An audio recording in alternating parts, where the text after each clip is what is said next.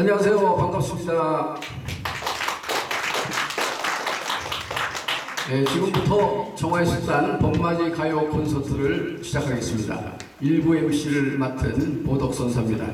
제일 먼저 제가 노래 한 곡, 눈속에서 피는 꽃, 신곡인데 제가 작사 작곡한 노래입니다. 이 설중년이라고 눈속에서 연꽃이 피는 거예요. 여러분들 눈속에서 핀다면 설중매로 생각을 하는데 설중에서 눈속에서 피는 연꽃이 전설의 꽃인데 히말라야의 그 깊은 눈속에서 피는 꽃이 이제 관세음보살에게 나옵니다. 그래서 그것을 형상화해서 소백산 정화봉에서도 연못이 있는데 한겨울에 눈속에서 연꽃이 핀다 그런 의미로 담아봤습니다. 오늘은 또 박근혜 대통령 취임 4주년 기념일인데 원래는 저희가 2주년, 3주년 때 경축 축하 공연을 했어요. 그런데 지금 이제 탄핵 정국이라서 그렇게 할 수가 없기 때문에 청와대에도 봄이 오라고 봄맞이 가요 콘서트를 합니다.